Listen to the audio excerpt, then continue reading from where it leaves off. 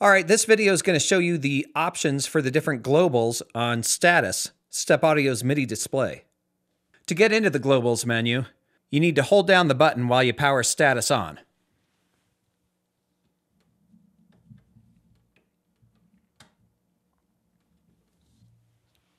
The first global is the MIDI receive channel. That's the channel that Status will respond to when it receives incoming MIDI data. To change it, turn the knob. You can choose channels 1 through 16 or Omni, which means it'll respond to information on any channel. The default is channel 15. Make sure that Status's channel matches whatever channel your MIDI device is sending information out on. Press the button.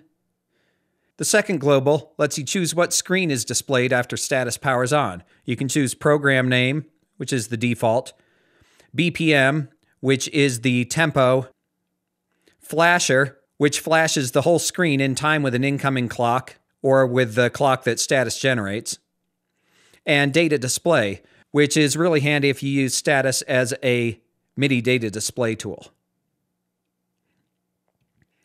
The next screen is the default screen for the data display screen. So every time you navigate over to the data display screen, or if that's your startup screen, this is the type of information that's going to get displayed. The default is for control changes only.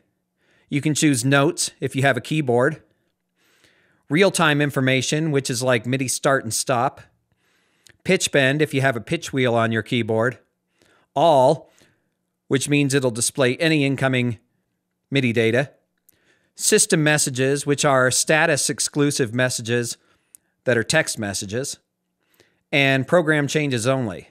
Again, the default is control changes only. Press again.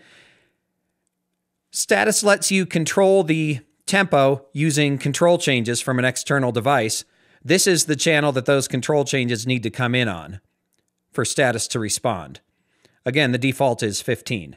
Make sure that this channel matches whatever device you're trying to control Status with. The BPM max screen lets you choose whether the max tempo that Status outputs is either 240 or 300 BPM. Some devices have trouble responding to midiclock that's at a higher BPM, so you might need to turn this down to 240 BPM. The default is 300. The next screen is what type of graphic appears above the tempo when you're on the tempo display screen. The default is to have the asterisks flash back and forth, but you can also use these spinners, or you can have the asterisks scroll across the screen. Next, if you want to synchronize your Line 6 or Behringer devices to your other devices, well, those devices don't use MIDI clock. They use a control change instead. So if you have Line 6 or Behringer devices that you want to synchronize, you turn this feature on. Then when you press the button, you can tell it what controller number that synchronized control change should get sent out on. The default is 64, which is what Behringer and Line 6 use. Free the Tone and T-Rex and some other devices use different numbers, so if you need to, you can change that here. Then you can tell it what channel those control changes should be sent out on. Default is channel 1. If you need a different channel, you select it here. Just make sure that this channel matches the channel of the device that's receiving this information. Next, you can choose whether or not to allow Status to pass through information that's not coming in on the MIDI receive channel. The default is to block it, which would be off. If you want to allow information to pass through to your other pedals that comes into Status that's not on its MIDI receive channel, you turn this on. You can also decide whether or not to filter out incoming control changes, because Status generates its own control changes. So if you want to just use Status's control changes, leave this off. If you want to allow control changes coming into Status to pass on to the rest of your MIDI devices, turn this on. You can also filter out keyboard data. If you want to filter it out, turn Pass Keyboard Data off. If you want to allow keyboard data to pass through Status, turn this on. Song select information is very rarely used in guitar effects, so the default is to block song select information. But if you want to allow it to pass through, turn off the block. Status can also remap two different MIDI controllers separately for each program. In the globals, you decide what incoming controller number is going to get remapped. The default for controller 1 is control change 1. If you want a different number, you select it here.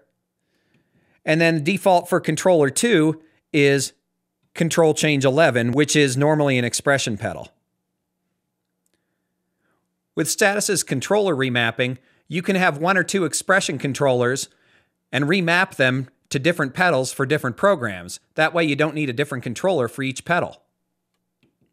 Then if you want to dump your globals and capture them on a computer or other device, you can do that here by turning this on. Press the button, and Status sent out that globals information downstream. Finally, if you want to restore Status's factory settings, you can do that here. Switch this over to on, press the button again. It'll ask you if you're sure, because if you do this, it's going to erase all the information on Status and all your program names. But if you want to do that, go ahead, turn it to on, press one more time, and Status will restart. But understand that that also reset all the globals. As you can see, program number 1 is renamed to the default, and all the globals have been reset. Now we'll go back into the globals menu.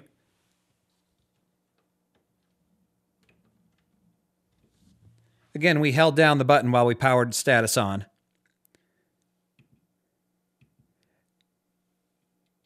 If you want to make changes and save them, you hold down the button until it says Globals Saved. Now after Status restarts, those globals will take effect. You can also modify Status's globals using the online programmer available at stepaudio.net.